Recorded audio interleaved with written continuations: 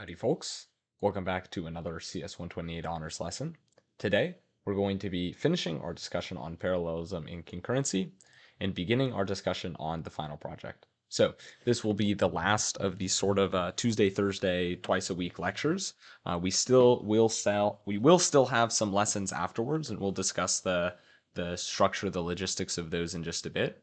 But first, I want to just finish off our discussion on parallelism concurrency with some discussion on shared state. Now, we already really discussed shared state in the very first lecture of these when we talked about, live locks and deadlocks and starvation and, all this other stuff. But okay, putting some concrete examples to it can be helpful.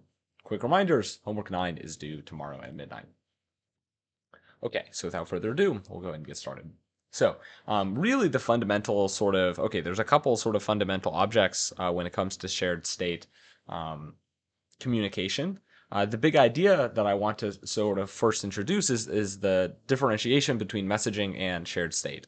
So in messaging, we have some thread which is operating here and some other thread which is maybe operating here. Okay, so this is thread 1, this is thread 2.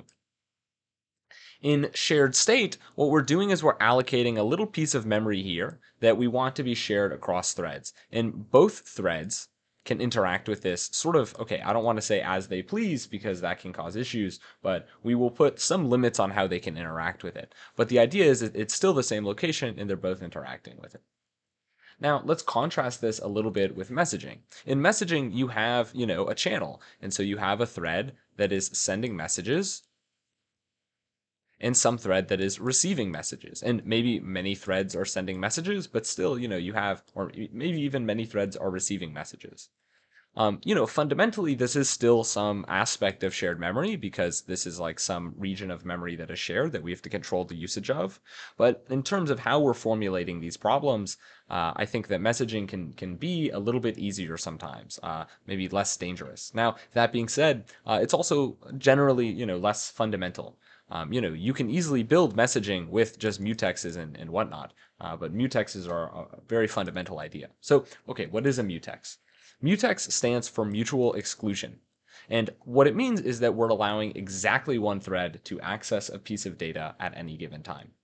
Now, there's only 2 rules to mutexes, but they're very important to remember. First, before we access the data, we must, what we say, acquire the mutex's lock. And once we are done with the data, we must relinquish that lock. Okay, there's like a million analogies that can go with mutexes. The one that the Rust textbook uses is, say you have a panel of people. Okay, so I'll draw some people here. And it's like a discussion, right? And they're all talking about things maybe to some crowd. But unfortunately, we have only one microphone. Okay, before you speak into the microphone, you must acquire the microphone.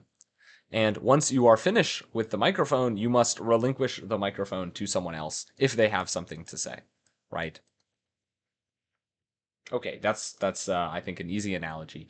Really, conceptually, mutexes are relatively simple. We have some region of memory, and before some thread can access it, it needs to see if it is locked or unlocked, right? And so, okay, maybe this one's locked, and so this thread will wait.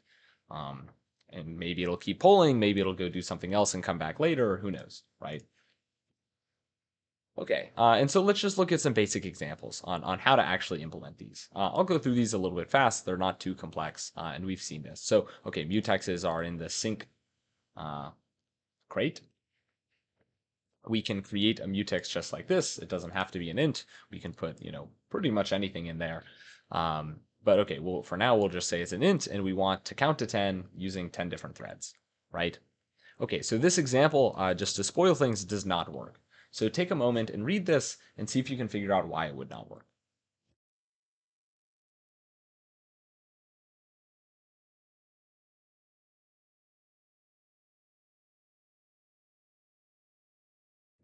Okay. So let's start to analyze this together. So we're creating this mutex. So there's this region in memory, and currently it is unlocked. Okay. My lock's not the best drawing, but it works. And okay, we have some vector that we want to store the handles in. We will spawn 10 threads. Each thread we will store the handle in the vector. Nothing crazy going on there. and then each thread will lock the mutex and then increment the number. And then, okay, once it goes out of scope, it should unlock. Okay, there's clearly some issues here. Most notably, we have this move keyword, we have counter here. Once the first thread is spawned, the first thread will have ownership over this mutex. And so the second thread can't also have ownership.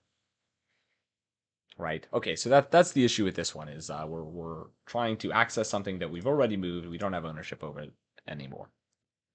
So what we can do if we want to implement this thing called multiple ownership is use these reference counters. Now, reference counters are smart pointers, just like boxes. There's really just one fundamental difference, which is, okay, we have some region of memory that we would like to wrap our reference counter around. We'll just say this is our mutex.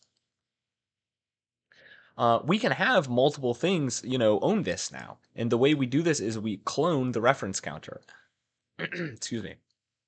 And the reference counter is going to keep track of how many things are sort of accessing it at a time, right?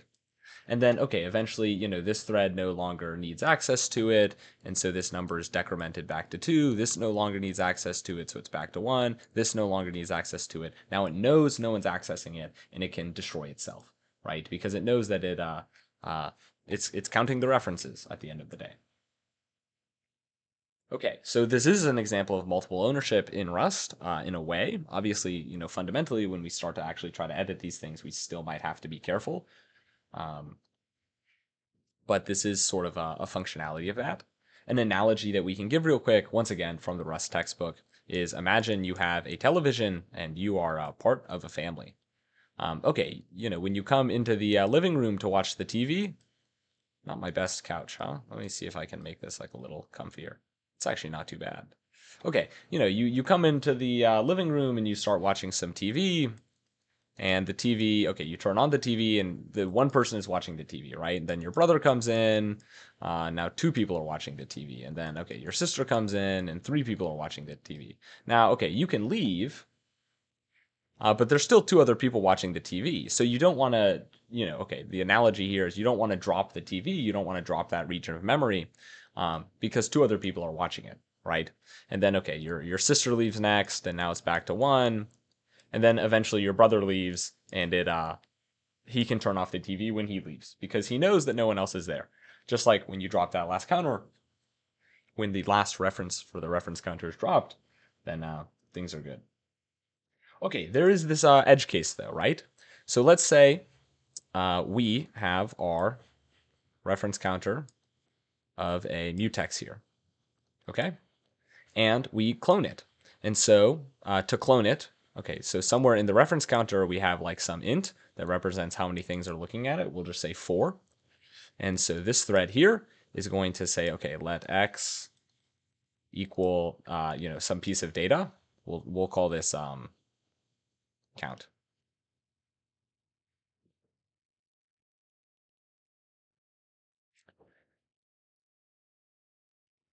Okay, and then it wants to say essentially count equals x plus 1.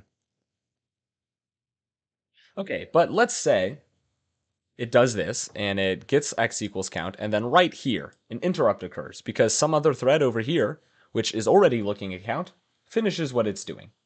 Okay, so this thread finishes and it's going to say let x equal count, and it's going to rewrite count to be 3. Okay, so this will be 3. Okay, and then this thread will resume. And now what we're saying is, okay, we already read x, we already read count. And so this is 4, and now we're about to make it 5. So we think 5 things are looking at this mutex, but really only 4 things are looking at this mutex, right?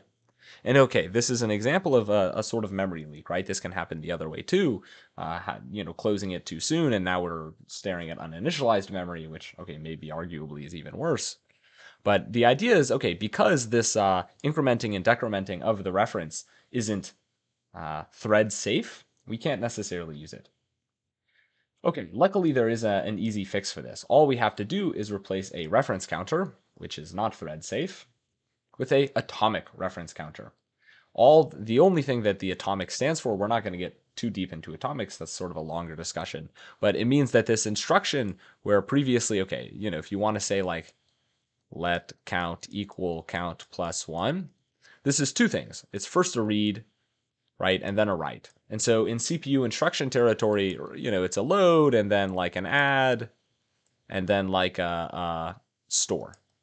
Okay, so it's going to take 3 clock cycles and then 2 opportunities for this to get interrupted. Okay, all an atomic is it does this entire thing in a single clock cycle. So like atomic increment, we'll just call it, or something. There's some fundamental atomics in pretty much every single modern CPU. I don't know them off the top of my head, but the important thing is that this is now thread safe. And so this code works, and okay, life is good.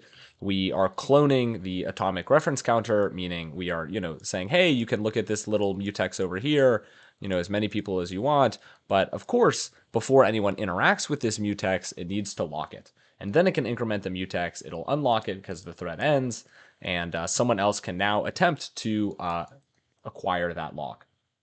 Wonderful. Wonderful, wonderful. Okay, that's really the fundamentals of shared state. Really when you're approaching problems that you need multiple threads working on them, if you can't figure out a good way to use messaging, that's fine. The next sort of idea is to use mutexes and just to analyze, okay, who needs to access things what or when, when a thread is accessing something, make sure it locks the mutex and then goes and does stuff with it and then unlocks the mutex, ideally as soon as possible, but of course no sooner. Okay, and that's fundamentally the big idea here. So let's move on. Okay, so as I briefly mentioned, lectures are no longer going to be Tuesdays and Thursdays. They're going to release whenever Neil and I have time to record them. There's going to be 3 per week, and you only have to watch one of them. So we don't really care which one you watch. We're going to have, I think, probably 4 or so, maybe 5 consecutive lectures on each of these topics, just diving into, random sort of tidbits of information. These probably will not be the same 25, 30-minute videos that you've been seeing. I probably think they'll range between 10 to 20 minutes, but it just depends. Okay, and so like some examples for parallelism is I'm going to talk about, okay, some of these crates that people use in sort of practice, Rayon and Threadpool and other things that, if you're using parallelism in your final project, these are going to be pretty useful to be exposed to. I'll also talk about other things, just if you're interested in parallelism. One of these lectures is just going to be dedicated towards, okay, who cares about Rust? Let's talk about parallelism at sort of a high level, right? Similarly, Neil is going to be talking about object-oriented programming and traits. We've discussed traits. They show up all the time. I'm not sure how many times we've mentioned traits. I think we briefly mentioned them when we were doing sort of impls and structs and whatnot. You're going to be diving more deeply into that, really analyzing how Rust deals with these things. And this will really uncover, I think, a lot of the complexity of Rust and maybe the simplicity too, right? Fundamentally, traits are like everything that is missing at this point. That once you understand traits, you pretty much understand it all, except for like maybe unsafe Rust, but it's functional, basically the same. Okay, and then functional programming we'll cover as well. This is sort of a different paradigm, right? Way back when we mentioned that Rust was a multi-paradigm programming language. Functional programming is sort of a different way of approaching things that I think is very, very popular, extremely powerful, and a really great tool to use. So we'll discuss this as well. Neil and I will split this up. We'll also have some other lectures scattered along. I'll have some machine learning focused lecture. We like to do a how to get an internship lecture where we talk about, just good practices and things like this. We might have some RSOs come in and do little guest lectures or, companies or something. We'll see. Just, we're keeping our options open. But once again, we expect you to follow one of these tracks, but you do not have to follow all 3. If you feel like following multiple, that's fine. If you feel like hopping around, that's fine, but it might be not very easy to do because sometimes they'll be sort of sequential and building on one another. But okay, that's pretty much it. I hope you're excited for those. Okay, and then our final point of discussion today is the final project. So the final project is going to be sort of released, for lack of a better term, just after today's lesson. So your to-do list is as follows. Over spring break, your goal is to find a group and come up with a project idea. Technically, you have a little bit after spring break, so this form is due on March 24th, which is the Thursday after we return. In this form, you'll list your net IDs, you'll list your group name. We encourage you to be creative with this. There's always fun names that you can come up with. And then you'll also submit your GitHub. The GitHub will look something like this. So, okay, the GitHub will have readme.md, which will have these different sections that we'll talk about in just a moment. If you want to look at some examples, we have the Fall 2021 Hall of Fame, which is our 5 favorite projects. And so, okay, take a chance to look at these. I think that these are really cool. Maybe a good inspiration potentially. But okay, this is going to be your sort of reference for anything when it comes to the final project. So this is a document that we will be sharing tonight as well, which has all of the information for the final projects that you need. So final projects will begin the Tuesday that you return. That final project proposal is due on Thursday. We will have 2 checkpoints during the final projects. We'll talk about those in a moment. And then they will be due on May 4th. Groups are 2 to 3 people. If you want to work solo or in a group of 4, you can ask us for permission and we'll approve it as long as you have a good reason why you need to work solo or in a group of 4. We will probably not allow you to work in groups of 5, but okay, if you can figure out a way to work in a group of 0, then I guess I'll approve it. We encourage you to use as many crates as you want. We want these really to just be something that you're very proud of. So, do cool stuff. Okay, let's briefly discuss the GitHub. The first part is due 3/24. It's the README. The README should have all of this. So group name, group members, your net IDs, brief introduction of the project, more technical description of the project, possible challenges that you see, and then references. If you're basing it off of something else, then discuss it here. There's some discussion that was happening early in the semester about doing, projects that don't necessarily fit the mold of like a classic, I'll say, hackathon-esque standalone project. Contributing to open source software in Rust or doing XYZ. That's totally fine. We really encourage you, and if you have some cool idea, just tell us. As long it's a high likelihood we'll approve it. Additionally, your entire code base doesn't need to be in Rust. So I do a lot of, computer vision and machine learning. I pretty much only exclusively do it in Python. And so, if you want to deploy some model in Rust, but train it in Python, that's totally fine. Just make sure, at the end of the day, we want to grade Rust code, not Python code. And so if 90% of your project is Python code and 10% is Rust, then okay, that's not ideal, right? And then eventually, when you submit your final project, you'll also submit a run.md, which describes how to actually run the file. And of course, we'll be running your projects. Okay, these checkpoints, the due dates are up here. You'll have an assigned sort of staff member. We just expect you to hop on a call before these dates at some point, and talk about how progress is going. These will be graded, so I'll go down to grading. Well, okay, we'll get to grading in a bit, but these will be graded. Just making sure that you've made some progress and also making sure that you're actually attending is part of the grade for these. Okay, in terms of submission, you will link us to GitHub and you will have some sort of presentation, whether it be a video or an in-person presentation. We're figuring out logistics for an in-person presentation, seeing if people are interested or not. On this same document, we have, just a handful of random project ideas that we came up with. If you go to the Hall of Fame, here's 5 more really awesome project ideas, also linked right here. Here's 5 GitHubs that each probably have a trillion project ideas. I think this one had like an absurd amount. Maybe it was a different one. Okay, yeah, this just has a absolutely mind-blowing amount of projects. So, there's inspiration, I guess. If you don't know what to do, brainstorm some of these. One thing I really maybe encourage you is don't necessarily look at the actual content of the project, but more the idea, right? Do you want to work in parallelism? Do you want to do a lot of object-oriented stuff? Do you want to interact with graphics? Okay, we have a couple cool Rust crates here, but this list is a little lacking. Maybe we'll beef it up pretty soon. And then once again, Hall of Fame exists. This is last semester's top 5, which was super cool.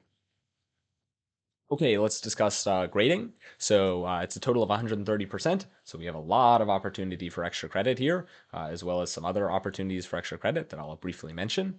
15% of this is going to be your final project proposal, submitting it on time, making sure your README is correct. and your GitHub meets specifications described right here. Each checkpoint will be 10%, 5% for participating, 5% for making progress. The code functionality will be 25%. So does it work? Of course, it's not a binary thing. If it works, but it's like a little buggy, we'll take a couple points off. If it doesn't work at all, but like we can fix it and then it would work, then you'll still get partial credit. We aren't going to grade these very harshly. Don't worry. We just want you all to make something that you're really proud of. 25% for style. Is your code clean? Is it pretty? Is it fun to read? There were some projects last semester that were like really amazing to read. I think okay, I can't remember which file it was, but not that one. That one was a little ugly. But okay, like this one, for example, like implementing like really these fundamental materials and things for a ray tracing engine was super cool. Okay, difficulty. If your project is hard, did you utilize things that we taught you in class? Parallelism, object-oriented, impulse, things like this. What about stuff we didn't teach you, right? There's a lot of stuff, functional programming, special topics, whatever. If it's hard, then it's impressive, for lack of a better term. Okay, did you present? Is another 10%. And then we'll also release a peer evaluation at the very end, just making sure that you were a good teammate who contributed. Okay, again, you get a lot of extra credit. In terms of plagiarism and copying, it's a little tough with these open-ended projects. Basically, just make sure that you're writing the majority of your code and that, we say make sure the project is your own. Feel free to use other people's GitHubs for reference, online guides, Stack Overflow answers, Rust crates, whatever. You can copy and paste snippets of code. It's totally fine for these final projects. Really, we want to see you, make something really cool.